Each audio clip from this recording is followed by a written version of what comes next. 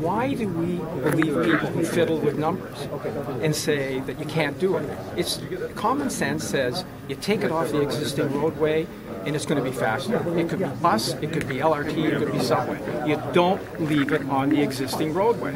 Even with technology, even with, let's face it, a light rail vehicle is a contemporary streetcar. The streetcar was the precursor of an LRT, so it's still on the surface. So people have been disparaging an LRT. I'm not one of them, but it's still, you're not going to have anything on the surface as fast as going up. Sorry, go ahead. Have you had a chance to speak with Mayor Ford? I seldom get a chance to speak with the mayor because he's busy and I'm not downtown that much anymore. So no, I have not spoken to him directly or indirectly for about a week and a half. Do you have an application?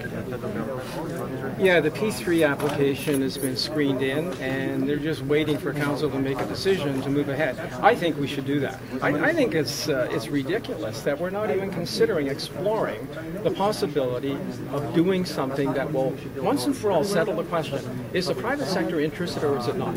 And if it's not, then hey, listen, I'll go play golf sooner, and people will move on. How much have they asked for?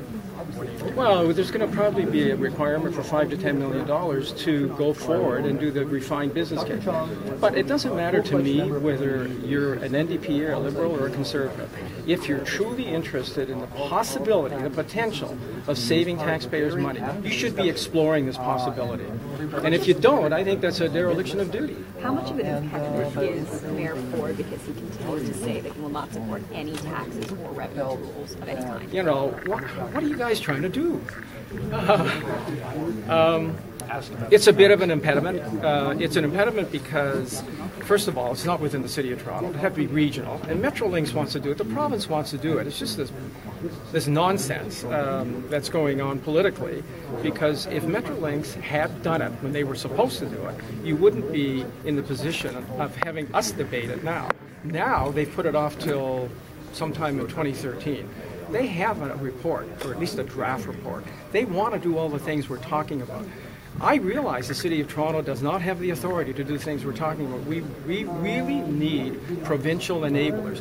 In the wake of the Drummond report, in the wake of this fiscal mess, why are we being so stubborn and not exploring the possibility of using the private sector? It's mind-boggling. But isn't one of the people who is being stubborn and not allowing exploration Mayor Ford, because he won't allow an exploration of the kind of revenue rules?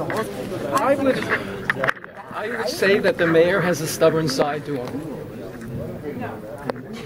You want me to elaborate on that? Yes.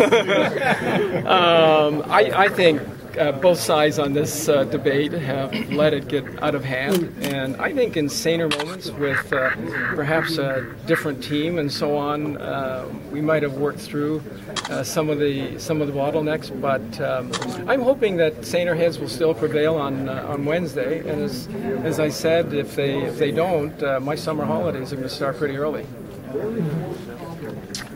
Okay.